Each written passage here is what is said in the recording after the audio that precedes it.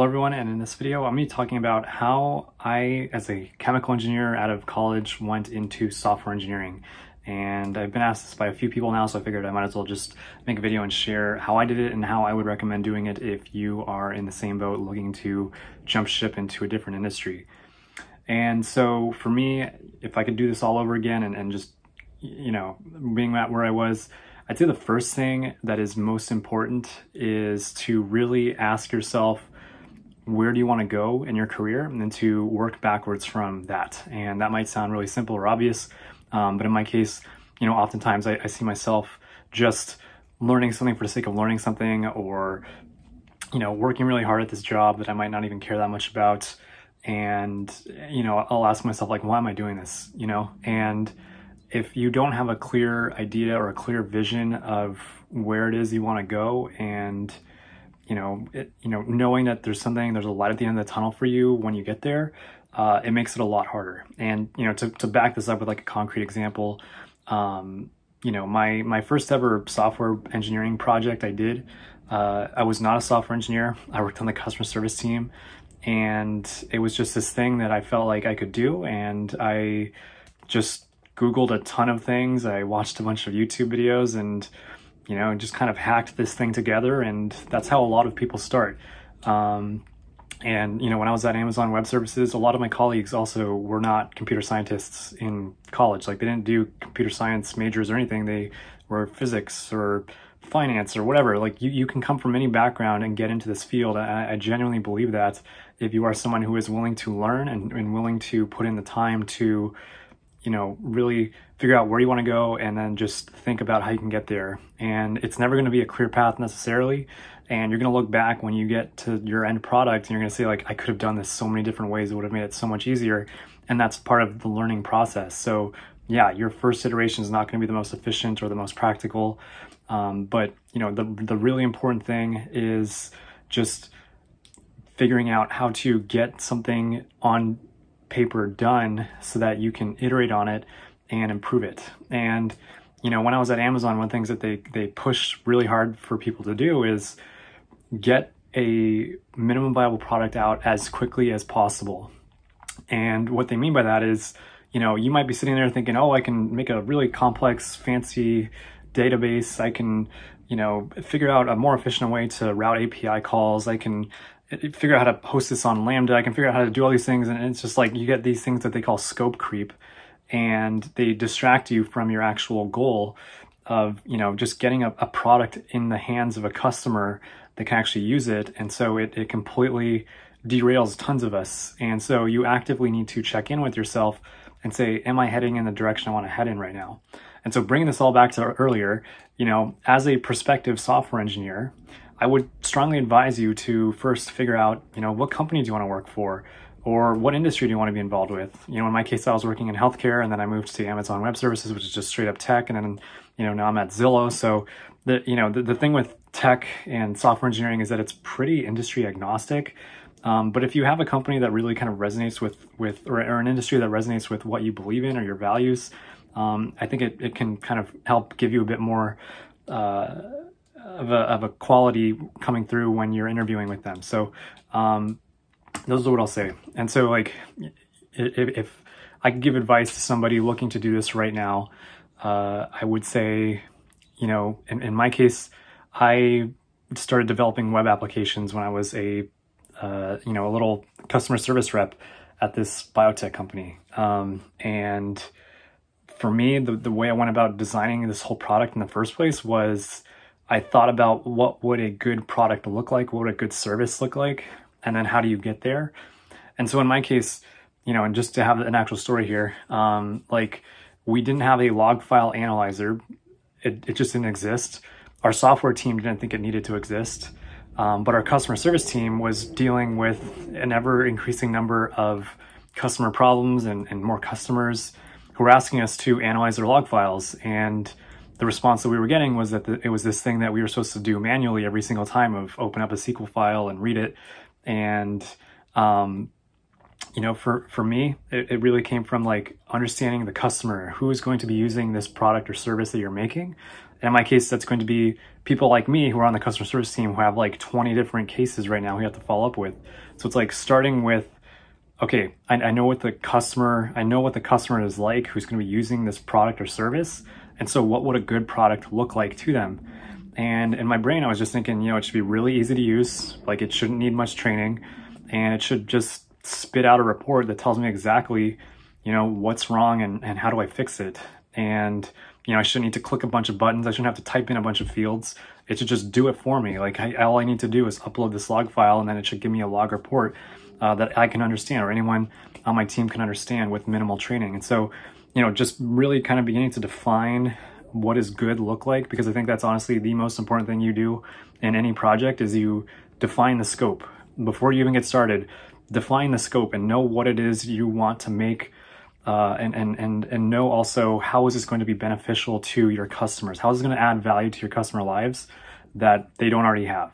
And then, once you're at that point where you're like, okay, so I want some kind of application that I'm able to upload a log file into and I'll get a log report out of, how can I do that? And, for me, I didn't understand web applications that well. I didn't really understand Python that well either.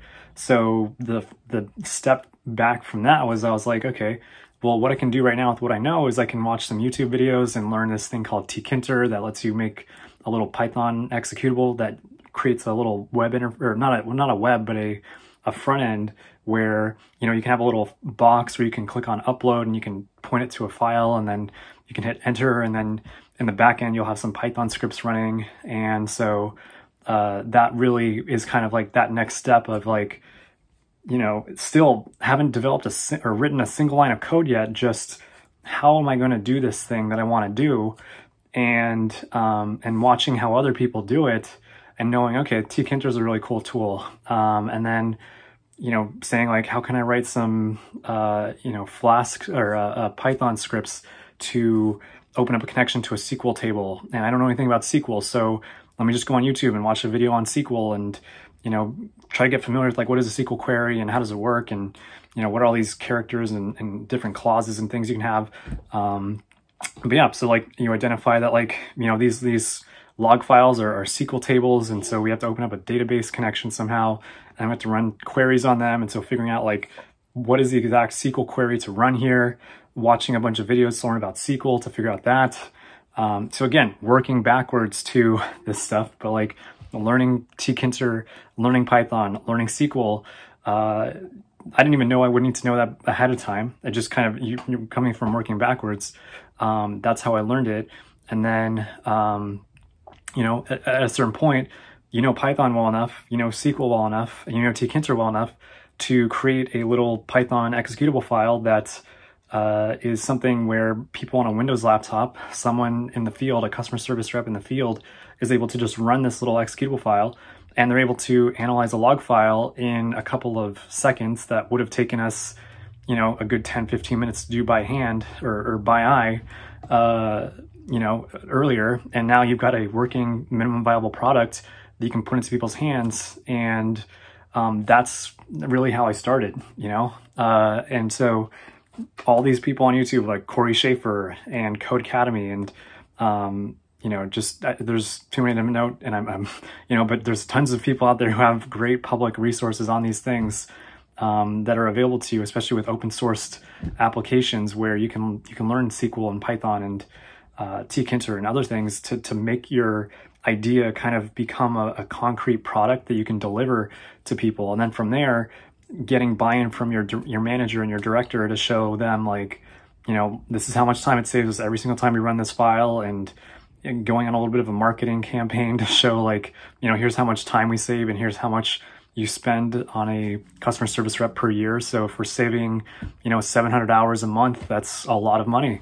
So that gets you more resources to put into your project. That gets you some developers maybe, or just it gets you on the radar of the people. And from there, you can kind of, like in my case, what happened from there was just saying like, okay, so we've got this product, we want to scale it up. How are we going to scale it up? How do we make it more accessible to our users? How do we make it easier to use for users? And in my case, that meant let's put this into a web application that could be accessed from anywhere.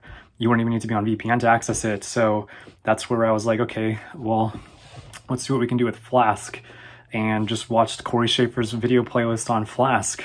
All of it's free and public. And also saying, okay, well, IT is going to want us to have a secure website.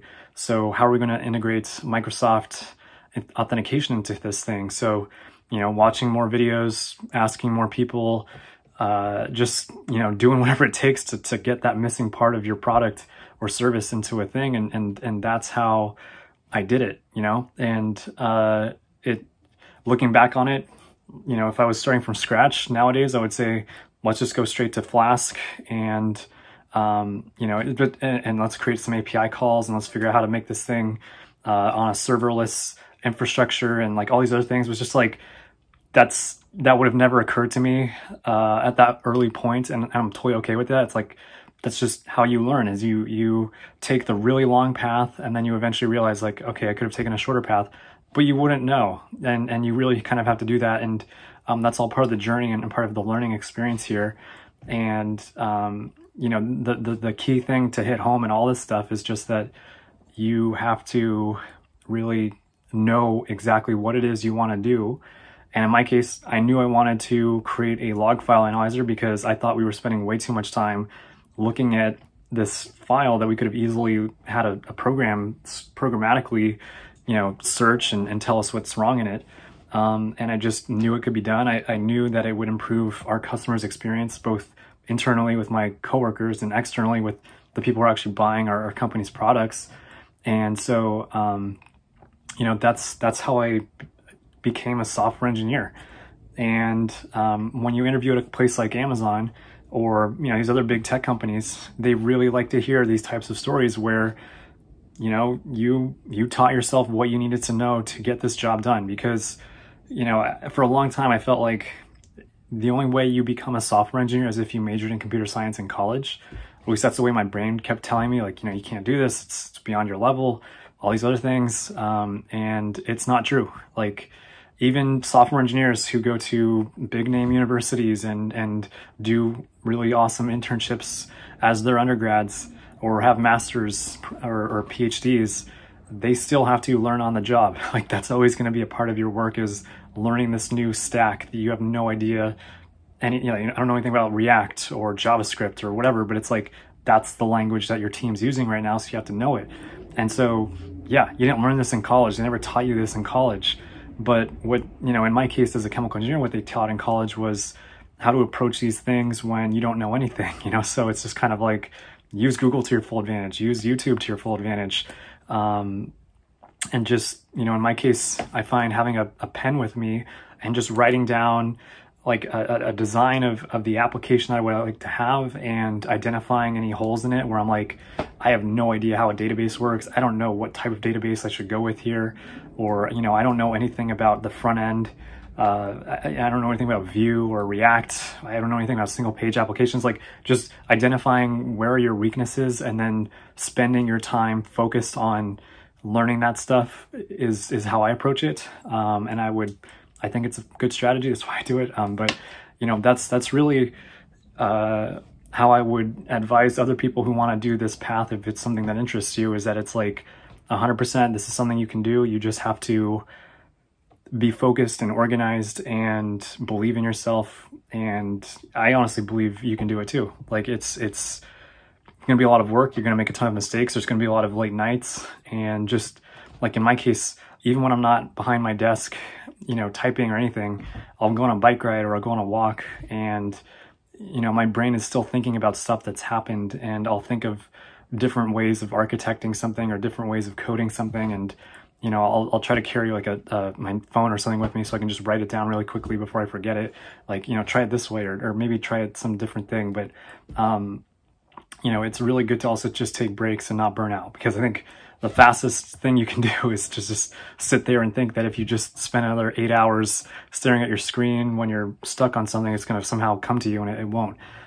So just, I guess, figure out how to incorporate that into your life, of just being okay when things are not going the way you would want them to be, and just knowing that this is all a learning opportunity, and thinking about, you know, what other ways could you do this thing? Like, what is really the business value of this product you're trying to make? You know, how do you deliver the value to your customers? And can you think of a different way to deliver this value that might not require something that you don't already know. Like the easiest thing you can do is to use tools you already know.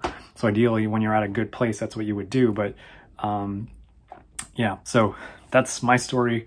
That's also my advice in terms of how to kind of jump ship from a different discipline into software engineering. But I hope this stuff is helpful for you guys and girls out there. Thank you all for watching. Let me know if you have any questions, and be well.